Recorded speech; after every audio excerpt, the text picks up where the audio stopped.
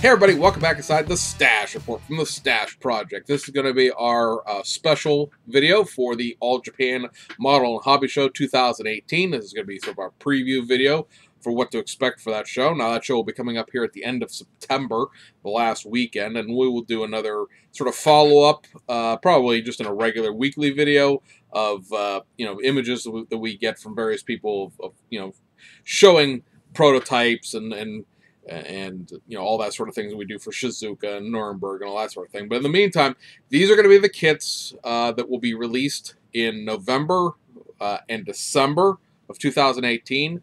And then, of course, when we get to the show, we'll see stuff from Bell Kits, BMAX, and things like that that'll be further out along the way. But in the meantime, this stuff that we're going to cover today should be the end of the fourth quarter, basically, of 2018.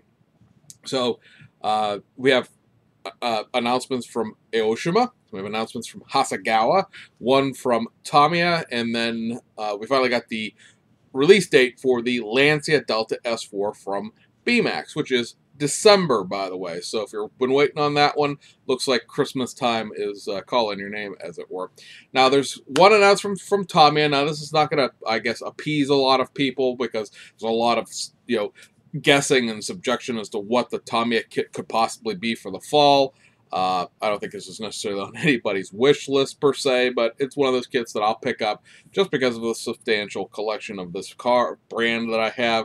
But they're going to be doing a 2018, possibly 2019, because the cars effectively look identical, but it's just a matter of what wheels are on the car. The 2018 Nissan 370Z Heritage Edition. Now, this is what it looks like. Basically, this car is going to be available in two colors. It's either banana yellow like this or black with apparently flip-flopped, striping. Obviously, the striping will be yellow on the black car. And only available in black or yellow.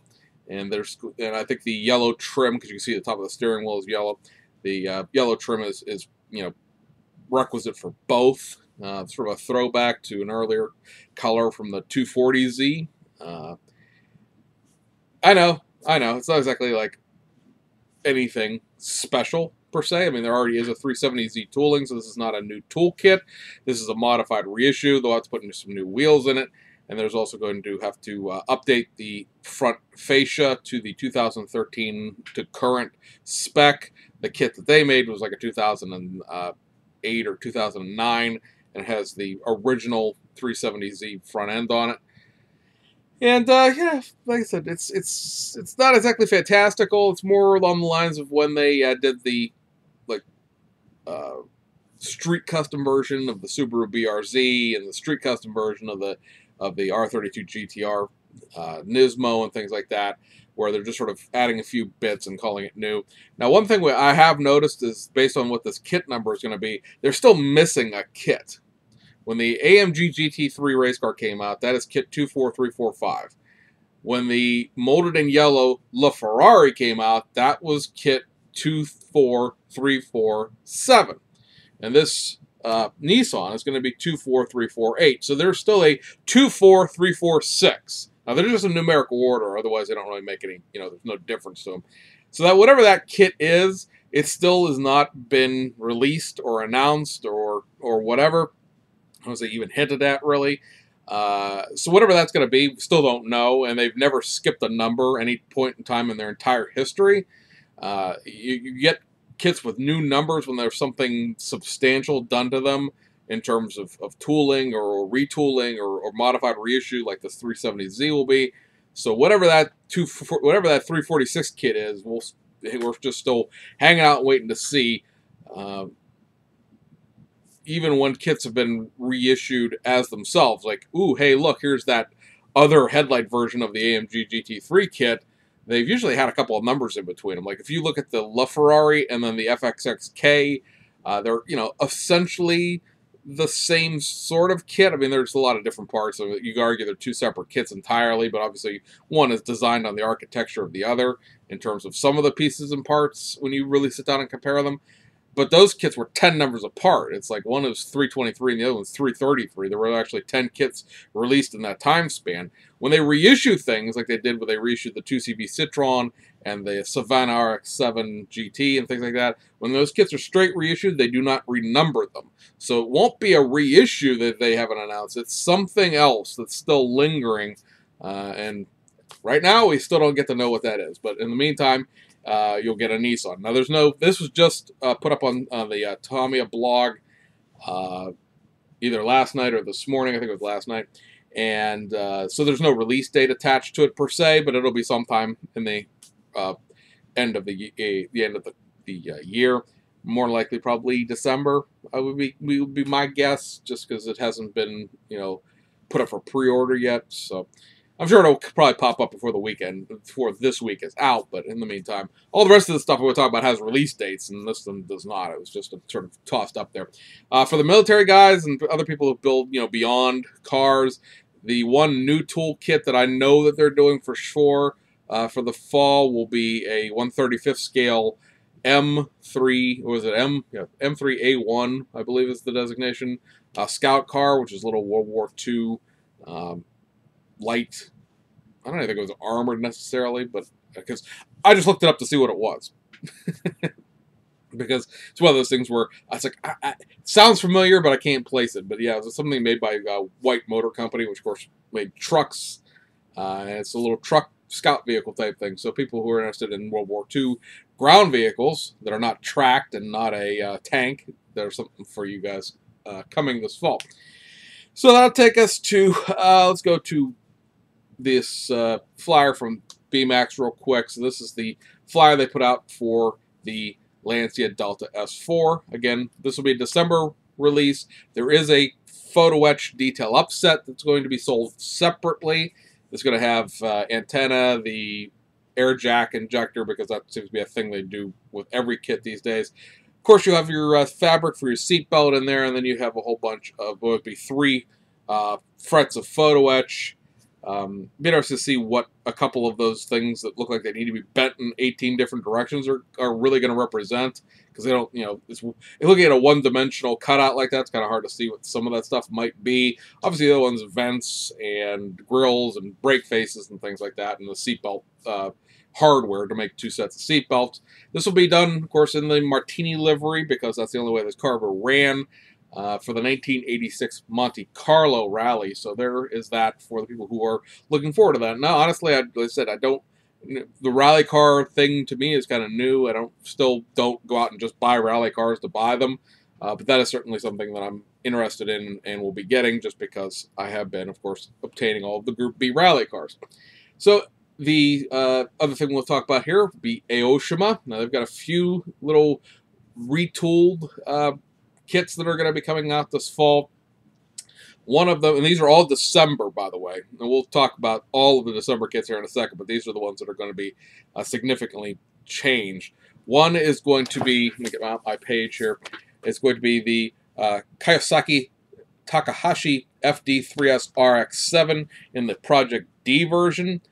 This will have a whole new aerodynamic body package for it, as well as a roll cage and some other interior racing bits well, accurately might be too much of a word when you're talking about a comic strip, but to make the car look more like the car in the comic strip. Obviously, the Project D we know as a thing for the AE86 Truno. There's a Project D version of that. I don't believe that these 2 cars race each other necessarily directly, but then I don't know enough about the comics to say that for certain. I mean, in this picture, it's racing a first-gen NSX, which is something Tamiya doesn't have, or something that rather Aoshima doesnn have. But yeah, I said this will be sort of like the R32 and the FC3S RX-7 that they did little minor modifications to make those 2 hill battle cars. So for anime, manga, Initial D, or just Mazda fans, you have another RX-7 version coming. And then you have this, which would be the next of the Liberty Walk R35 GTRs. And you're sitting there going, what? Another one? Yes, another one. This is nominally known as the Type 2 version 1. Sure. Okay. Fine. This the very obvious things here is very large front uh, wing canards that are on this that are much that are not on the other ones. But this kit actually is going to have a completely new front fascia, a completely new rear fascia, new mufflers. Uh, there's a lot of parts to go with the fascias, of headlights, tail lights, and fog lights and those canards and all sorts of things like that. It's still going to keep the same set of wheels because Liberty Walk has this set of wheels and they really apparently like them a lot. And it's going to have the GT3 style wing out of the version 2 kit in it because that's what comes with this version of the car. And, new decals, obviously. But, man, we are really plumbing the depths of Liberty Works in their over fendering of the R35. I would love to see them over fender something else at this point, like a Murcielago or an Aventador or, well, anything else other than this GTR. Because now at this point, this will be the 4th one of these. And I think, you run into a danger. Now, I know these are very popular kits with a lot of people. But, for people who sort of, I don't know, are the one percenters, as it were, in the hobby, like, you watch the show, you know what kits are coming. How many of these do you need? Because at some point or another, they all start kind of looking kind of alike. Say what you will about the other Liberty Walk kits of the classic, like Nissans, the Laurels, and the older GTRs, but they're different enough that you could collect all 8 of them and not build the same exact kit twice. This is kind of getting there, but hey, whatever. This kit will also come with a photo etch set. Sold separately, not come with, sold separately. And that'll be the first photo etch set for one of these that's been available. Hobby Design has made photo etch sets for the other ones, but apparently they've seen that and they're going to do their own for this kit, again, coming out in December. And then the last significant reissue, and again, this is a reissue, something we've known that has been coming, if you knew what the parts were that you didn't use in the original kit. But it's taken 2 years to finally get this kit to come out, and that's because the supercar train had sort of derailed over at Aoshima for a while. And that's going to be a reissue of the Huracan, the Lamborghini Huracan, as the Performante edition. Now that's going to have new front fascia parts, new rear fascia parts that are specific to the car. It's not a complete and total new body or anything else like that. It's just sort of a front splitter, a rear splitter. The car has a very large fixed rear wing that was not on the original Huracan, obviously. It has a new engine cover, the rear hatch area, some Performante specific engine pieces, because that kit does have a full detail engine in it, and some new wheels. So finally, we'll get the Huracan Performante. Now we need the Aventador, the next Aventador that was along the line, because there's a newer, more performance-oriented Aventador that has come out since the last time the Aventador has been reissued. You have the Pagani Huayra Tempesta, whatever the hell they're calling that. It was in my head and popped right back out there. The Pachetta Tempesto. So now we're going to get 2 supercars at the end of the month, or end of the year here, because the Pagani is supposed to come out in October. This is going to come out in December, hopefully. Both of those kits are probably more likely to come out on time, just because those tooling, things were done when the kits were done originally. Then, like the new tool R34 4-door, which again is at this point still doesn't have an actual firm release date. It's just sort of free-floating in 2018 at this point. Some other things that are going to be released from Aoshima in December that were announced for the show are 2 of the old mobile catering trucks. They're little, I think they're Subaru Sandbars, really old ones, motorized base versions, not the new ones that they did in 2012. These are really crazy Japanese catering is not exactly what I would call some of these, because there's several of them. They're going to reissue 2 of them. Imagine they'll probably reissue the other 2 and you'll have all 4 of them again. The last time these were reissued was right when we started doing this show, because I remember talking about these before. And one is going to be the Mobile Game Center, which is sort of a 1980s sort of video game. It's sort of like based on a food truck kind of thing. Obviously, a very, very small K food truck. But it's a video game center, and the other one is the Octopus Dumpling food truck, which is just a hysterical amount of goofiness that goes on with that. Some very, we always like to talk about the LSD era of like the 1970s and maybe early 1980s AMT and MPC customs that were done, where everything had IMSA flares and just really wild graphics, and somebody was smoking some cool stuff when they designed that kit. This is sort of the Japanese equivalent of that, perhaps minus the actual drugs, but whew, it's some interesting things we haven't seen them before. And then they're going to reissue 4 more of the More Grand Champions series, so we're going to get them all at this point. Would just be my guess, since you have like 2 of them being reissued in October, 2 of them being reissued in November, and now 4 more reissued in December. That'll be 8 of the 16, so we'll be halfway there. And they're going to be a Ken and Mary 4-door Skyline, a 430 series Nissan Cedric, a C10, which would be an early 1960s or late 60s, early 70s Nissan Skyline 4-door, and a Nissan Gazelle convertible. They've never offered that, at least I don't think, the convertible as like a factory stock car. The closest that they've come is one for a TV show tie-in. Obviously, these More Grand Champions are big over fenders, small 14-inch wheels. That's where all these 14-inch wheel sets have come from in the past. So if there's 4 more of those for the people who are interested in them. And then 2 cars that are going to be put into the model car line for December are 2 kits that have not been out for 20 years at this point. Last reissue on these was 1998. And they fetch a pretty hefty sum on eBay. I managed to pick mine up for relatively decent prices, but not as cheap as these will be with the reissues. And they are the 1968 MGB Mark II and the 1974 MGB Mark III, which is, of course, the urethane edition, or the Earthane, as it was labeled originally in 1994, missing one of the vowels. But yeah, so these are the little MGB Roadsters.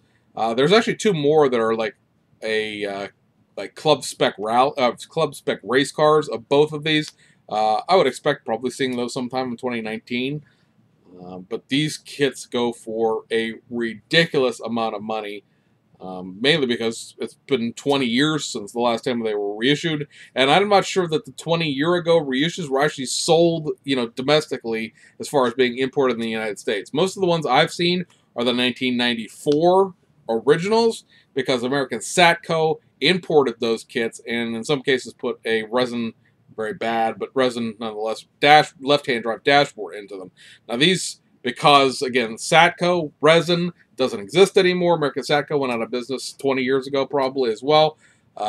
These will have the original kit, right-hand drive things, because they are UK British spec cars. So again, for people who have been looking at those, but did not want to spend $80 to $100 on one, hey, poof and shazam, they're going to be $22 again. So, like I said, I imagine the race cars will come back eventually as well. That'll take us over to Hasegawa. They have quite a few things coming out. Now, there's only going to be one brand new toolkit for the fall. It's not anything that I was necessarily expecting, but I know it's certainly something that a lot of people will be very, very interested in, especially the race car fans. And then we have, like I said, a bunch of other stuff that we'll cover here relatively, some more in-depth than others, because some of the stuff is just straight reissues, and some of the stuff is modified tooling. So I'm going to do these in the order they're expected to be released. That way they make some sense to me as far as what I'm talking about here. But first up, on the modified reissue train here will be this. This is the 1988 season of Japanese touring car. This would be the Ricoh-sponsored R31 GTS-R.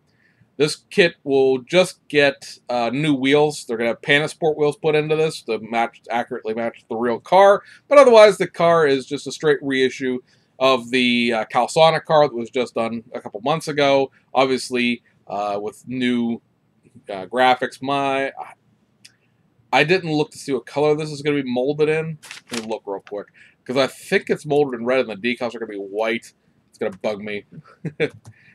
Because making that many red decals, or they may make you paint a two-tone. Let me look here. Because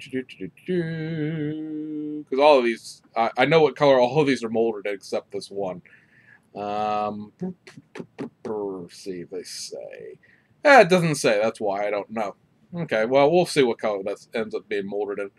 This is going to be released at the end of October. There's actually box art for this already, so you know, it'll be interesting to see what they do with that. If it's molded in white, they're probably going to make you paint the two-tone.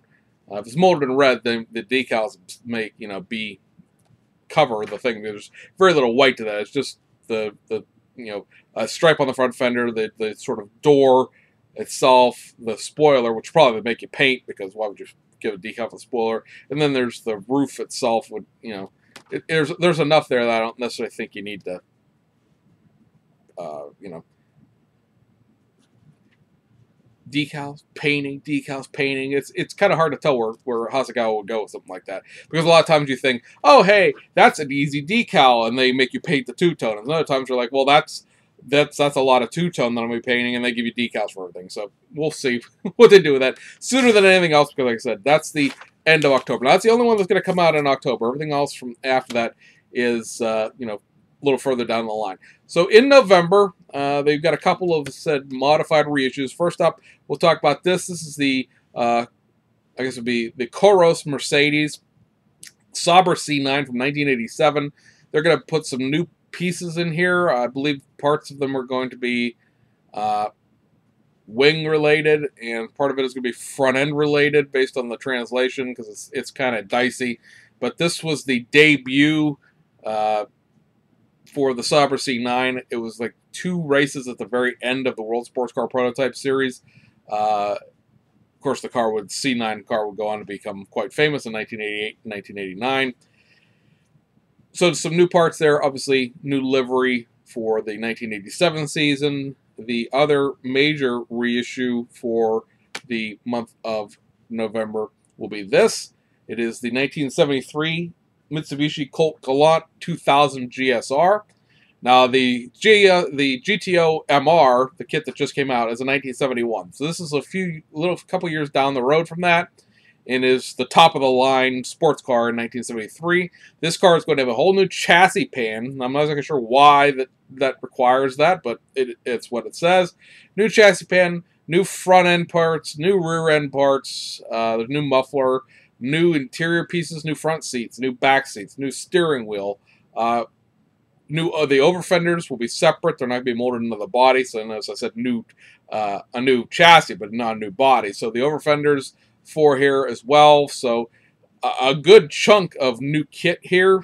Price on this is a little higher than everything else, because obviously there's so much new involved there. But when we talked about in the end of the weekly video, like what we thought we would see, you know, Mitsubishi was one of the things that was up there, and it is something that they're going to do another version of. And then also in November, you're going to get a reissue of the Sauber C9 1988, which is the blue car with the circuit board livery. Reissue of the Jaguar XJR8 Le Mans, and a reissue, and this is something I haven't been seen for a while either, and then the 1/24th scale, because of course 1/24th scale F1, why not? Honda RA272E 1965 F1 car. So I know, you know, Tamiya did that in 1/20th scale, and there's Hasegawa did 1/24th scale one, so that'll be coming back as well. And that'll take us to December. So December, we're going to get a couple of things here. One will be the all-new tool, and that is going to be this, which is a Nissan R91. Now, the R89 is the last injected styrene kit of the Group C cars that Nissan did. There is an R90, that was a resin, and there is an R91, which is also done in resin in the past.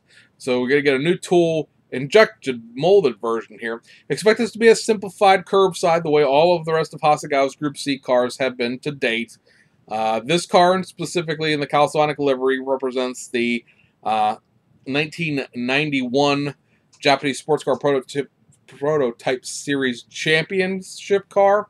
This won the championship. So there's several other liveries for this car. This car ran through pretty much 1993. Now, 1993, the actual Group C race series that Japan did evaporated. It turned into the Japanese touring car, which would go into become Super GT at this point.